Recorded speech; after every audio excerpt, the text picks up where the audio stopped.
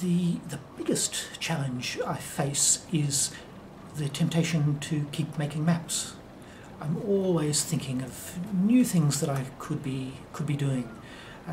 Sometimes it's doing the same thing for a different area. Sometimes it's trying to come up with new ways of portraying something that I think should be mappable. For instance, one of the things that I really want to develop is a way of mapping the life trajectory of an individual in geographical terms, showing how an individual was born in a place, moved somewhere else, say for education, moved to other places in connection with employment or their political campaigns. Now, it's possible to draw a line on a map, but I'd like to have some way of incorporating not just the geographical movement, but the sense of time progression.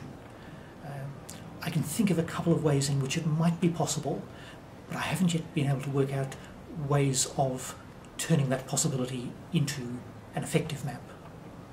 I've tried it, and I look at the maps and they don't really work. Have you then considered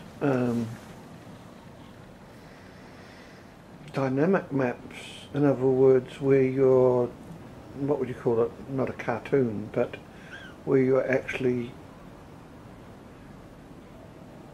again, looking at new technology of actually having a map that is changing over time, and that you could actually trace a person that way, but like PowerPoint does, where you know. I've considered trying some kind of dynamic mapping. There's a couple of problems with it. One is that the maps tend to be fairly greedy in terms of memory.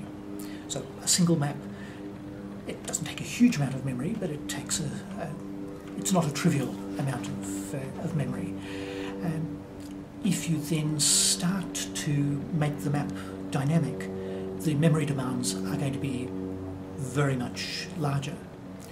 Second problem is that in a dynamic map, the problem of continuity of information is much more serious. So in the kind of map that I was just mentioning of tracking the life's trajectory of a person, if I had a static map, I could cope with gaps in the information. I could do dotted lines or the equivalent. But if you have a dynamic map and suddenly the picture stops, suddenly there's no information, it's disconcerting for the viewer. It's also the case that it's a little bit more difficult for people to use, to print dynamic maps.